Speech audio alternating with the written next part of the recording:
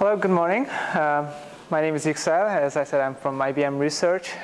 First of all, I'd like to thank the organizers, Ramesh and Krish, for inviting me here. I'm very excited, and I'm looking forward to some interesting and fruitful discussions on microfluidics and security of biochips. And also, for me, it's a bit interesting, this setting. I spend most of my time in the clean room and in the lab, mostly underground. And the first time I'm giving a talk on the 12th floor. So today I will talk about our microfluidics technologies, and more recently we started working on connecting these microfluidic-based biosensors to smartphones. I will talk about those portable devices, and also we started working on how to protect those technologies against counterfeiting. But before going into more details, I'd like to say a few words about our group in IBM Research in Zurich. So we are located in Zurich, very close to ETH University, and we have good collaborations with other European universities. IBM Research in Zurich is one of the 12 IBM labs around the world, and Zurich is the first one outside the US. Our group is called Precision Diagnostics. It's led by Emmanuel Delamarche. And we have mainly 3 research projects. One of them is called Microfluidics for Mobile Health, which is the topic of this talk. We have another activity called Microfluidic Probe, where my colleagues use microfluidics technologies for local staining of tissue sections, so for cancer research. And we have a relatively smaller activity on cell research. And we have a very young and dynamic team, a very interdisciplinary team. We have electrical engineers like myself, biochemists. We work on physics of microfluidic devices, the fluid dynamics. And personally, as a hobby, I'm interested in this geek stuff, Arduino, Raspberry Pi, all this smartphone connection. And we also work a lot on prototyping. So in our research, we want really physical devices and minimum viable prototypes. And I brought some examples here, so we can discuss during my talk, or I can show you later during the discussions. So when we talk about, so going back to the microfluidics for mobile health, when we talk about point-of-care diagnostics, so typically today we have 2 major technologies. So when someone with a condition goes to a hospital or a healthcare center, either they analyze the samples using these huge clinical analyzers, some of them can be as big as this room, or the other major technology is what's called these rapid diagnostic tests. So these are very common in emergency settings or ambulances or in developing countries. Of course, they have advantages and disadvantages. So this is obviously expensive, and it consumes a lot of reagents and samples, but it's very precise, it's very sensitive. On the other hand, this technology, it's very easy to use, very cheap, but then it lacks some precision. And there are many startup technologies or even established ones like iStat and LRA using microfluidics to bridge the gap between these 2 technologies. So they're mostly portable or benchtop devices. Some of them use what's called these lab-on-a-disk technologies. Some of them use plastic cartridges. In the case of iStat, they use state-of-the-art silicon technologies. In our research at IBM, we have a similar motivation, so using microfluidics to enhance the sensitivity, to make more portable and connected diagnostics. But we also want to add a few more functions, like we want to add security, which I will talk in today's talk, and which is very relevant for this workshop, I believe. We want to add more connection to smartphones, so enhance interactivity with the user. And obviously, at IBM, we're very strong in data analytics and in cloud computing. So the idea is to use these devices to send the data to our analytics platforms.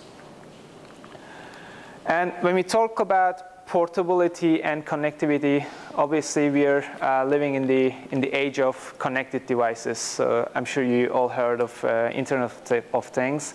And today there are about 10 billion connected devices, excluding our smartphones and computers. And this number is exponentially increasing. We are using these healthcare monitors, Fitbits, and activity trackers. And we have started seeing new regulations from agencies like FDA on new mobile medical applications. And I believe in the near future, we'll start seeing such gadgets, wearables, or portable devices, not only for activity tracking, but for infectious diseases, for biohazards, in precision agriculture or environmental monitoring, drug discovery, and so on and so forth. So as you can see, it's a very diverse application area. And we think that obviously there are many different platforms and technologies. But in our case, in our research, we consider immunoassays so that we can map most of these applications using a very generic immunosensing platform.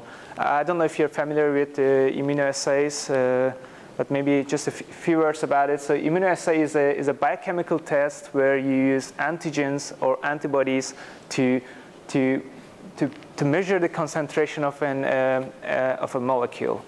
And very widely used example of this technology is a pregnancy test. So I always carry this pregnancy test in my bag, and I wonder one day airport security will question me about it. So it's a brilliant technology. You know, it's sample in, result out. You don't need any sample preparation. Very easy to use, low cost, and the principle is very easy. So you have the analyte you apply. You have typically deposited detection antibodies labeled with nanoparticles, magnetic particles, or electrochemical labels. So it mixes and use the wicking properties of the nitrocellulose membrane. So it moves with the capillary flow, and typically you have lines of antibodies, the test line and the control line, where this complex binds, and then you get these lines, you get the result, typically yes and no type of result from the test. And this technology is being used not only for pregnancy tests, but also for many other conditions like malaria, dengue, or cardiac markers. Some of them are very popular in developing countries. And some of them, like this troponin test, is being used also in the Western world in emergency settings or at the hospital. But you can already spot some issues with this technology. It typically requires large volumes of samples, so it's not really a few microliters, but it's hundreds of microliters. It's difficult to optimize the signal geometry. It's okay for yes and no type of answer, but it's a little bit difficult to get a qualitative result. The flow conditions are not always optimal for a specific assay. So you have a paper that wicks, and you cannot very easily control the flow rate. And typically each bioassay may require different flow conditions. So it's difficult to engineer such the requirements. And also, which is very relevant for this workshop, they are very easy to counterfeit because it's only paper and plastic. So you can make one of these using your 3D printer. Or I will show some examples. So in our work, we take the basic functions, basic principles of this lateral flow assays, and we map them to a high-precision silicon-based microfluidic chip. So we use autonomous capillary-driven flow. So we don't need any tubings or any pumps. It's all autonomous. We we integrate all the reagents, so it's a one-step assay, so you don't need any premixing of reagents. So it's a sample in, result out type of assay. And as I said, more recently we started making these chips smarter with the smartphone communication, and as well as we add security features against counterfeiting. And over the years, we developed a library of microfluidic elements for many different functions. Fortunately, due to the time limitation, I will not go into all the details of different functions, but I will just give you a few slides on each topic. So I will start with the autonomous flow. So how do we create a liquid flow in a microfluidic chamber? So we use the capillary force for that.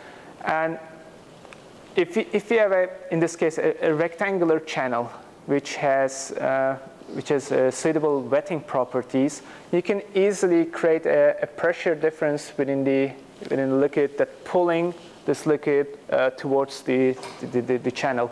And it's very well studied, so the equations are quite straightforward.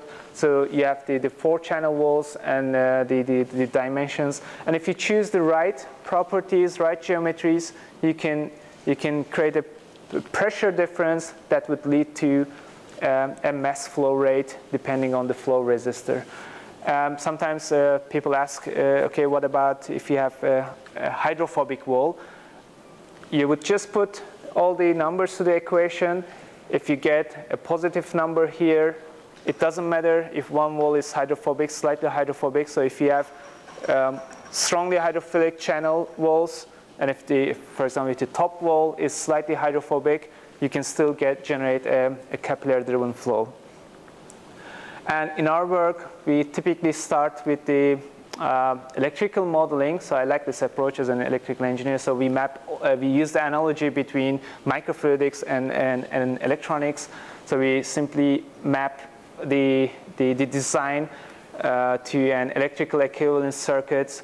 It's very similar. You still have the capacitors, resistors, voltage source in microfluidics.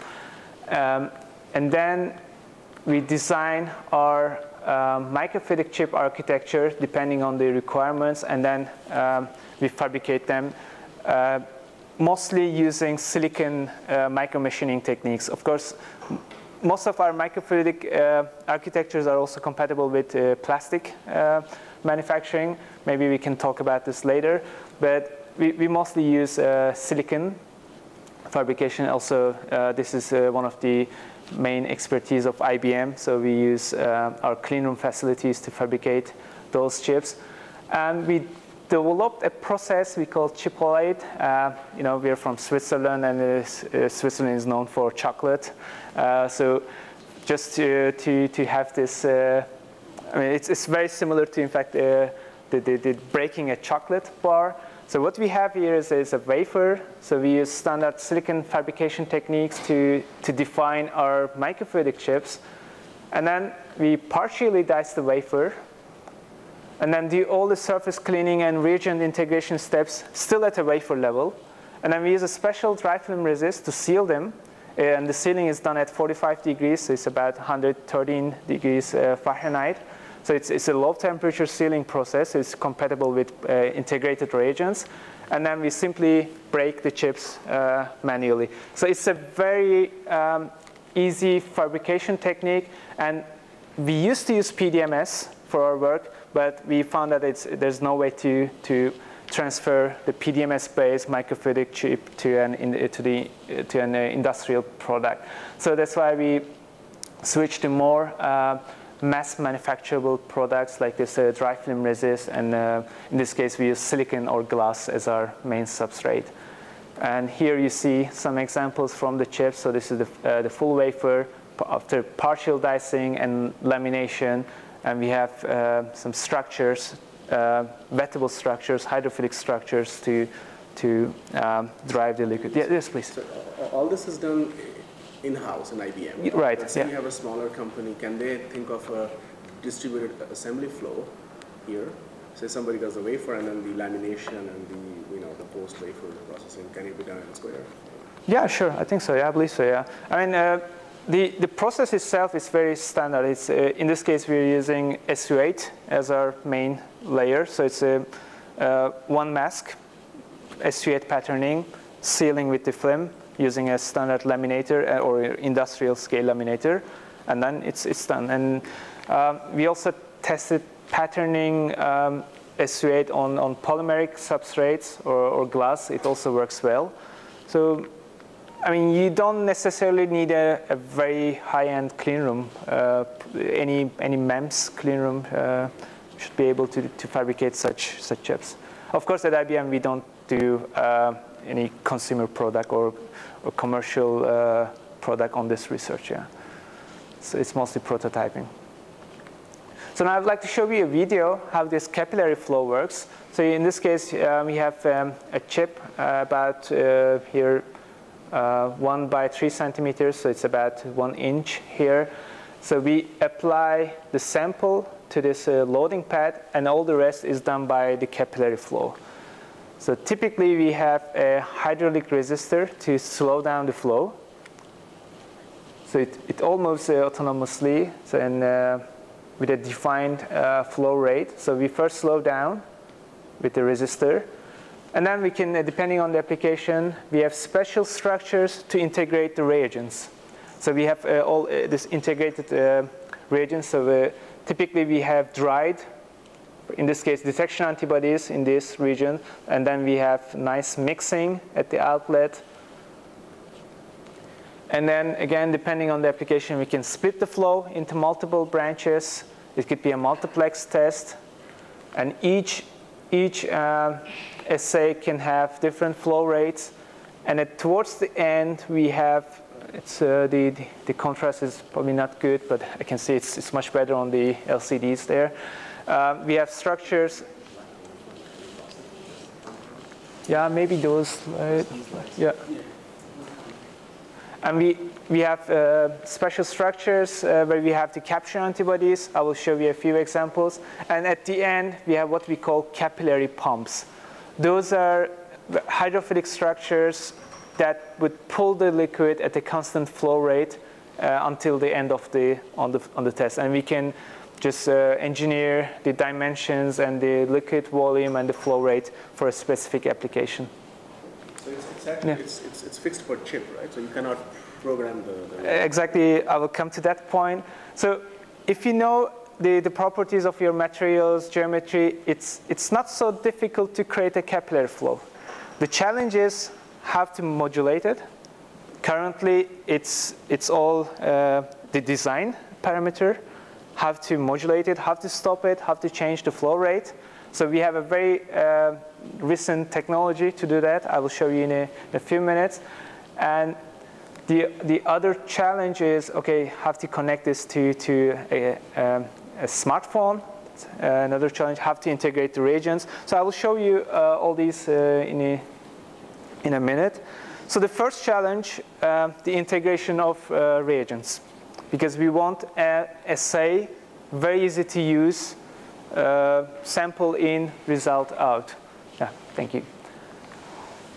And it's a very big problem in microfluidics, how to put reagents. Okay, if you're working with external tubings, pumps, you can, or if you work with multi-step microfluidics, it's relatively easier. But if you want a one-step assay, depending on the test, you may need to integrate multiple reagents into your system. And there are many approaches. Particularly plastic manufacturers, they prefer liquid reagents, but then stability and the release of these reagents may introduce some issues. Some use dried reagents. They have a better long-term stability. Sometimes people use hydrogels. So there are many approaches. So in our case, we use dried reagents, and we use special microfluidic structures for controlled release. Fortunately, due to the time limitation, I will not go into so much details of integration of detection antibodies, but I will show you a few slides on how we integrate capture antibodies. So these are the lines you see on a pregnancy test. So how we can create such lines in a much more precise way. And in this case, we use microbeads. So they are available in bulk quantities. They are relatively cheap, and you can coat them with different biochemical reagents depending on the assay. They show the advantage of high surface to volume ratio, so you can have also multiplex assays. And such beads are also compatible with different types of biological assays, immunoassays, molecular assays, or enzymatic assays. So in one application, in one of our projects, we use such beads together with dielectrophoretic trapping. And maybe I'll skip the details and show you the video. So here in this case, we have a microbead, we have some mechanical traps, and we have electrical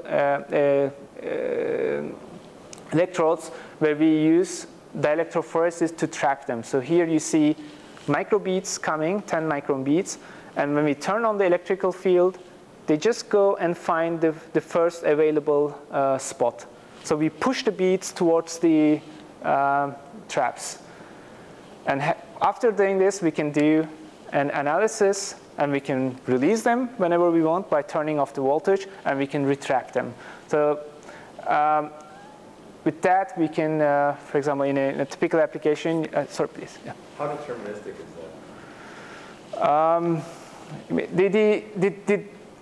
Often, if you wait long enough, like 10 minutes, you can get the full array populated. When the beads come in, do you have any idea where they will go in an order? Yeah, it's random. Yeah, actually random. But if you wait 10, 15 minutes, you can have the full population. But in this case, we were not so much worried about the distribution, so we would do single bead analysis. And I will show you another example, the next slide. So that was using electrical field. In another application, we want to use only mechanical traps. And here in this case, we have trenches in the chip.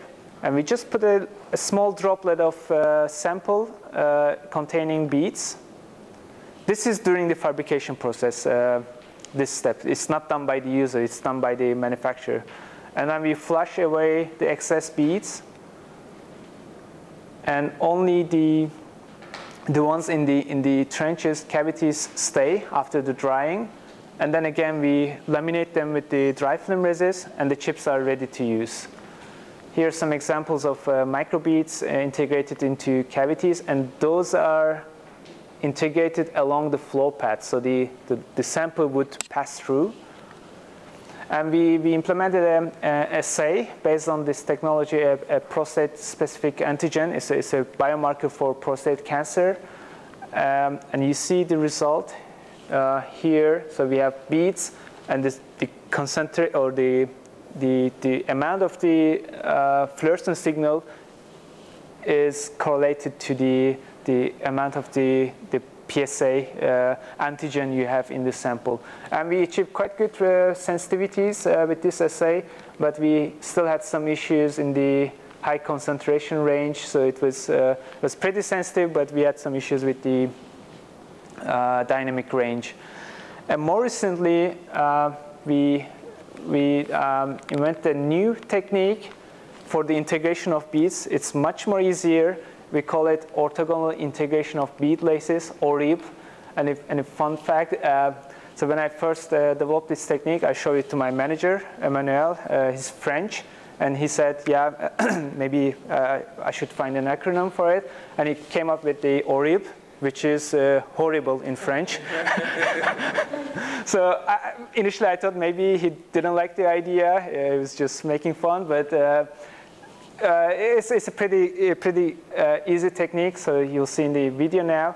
So we just apply the bead solution to these structures, and the beads self-assemble.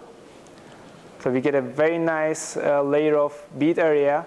And those are, again, would be same as lines in a pregnancy test. But you see much more precise. And the advantage is the main sample would pass through these beads. It's very efficient for capturing antigens.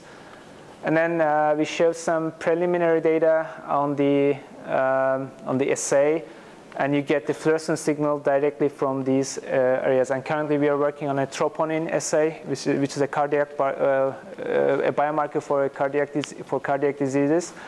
And I will not show any results, but this is a very generic technique for many assays that may need integration of regions. Then I'll skip to the smartphone communication part. So that was about the generation of capillary-driven flow, integration of reagents, and we are also very active in the smartphone communication. And the motivation was there to get more interactivity with the user. So a portable device, so I have some examples here, where we would plug the chip, or the user plugs the chip, and then pipettes the sample, and we can control the flow rate.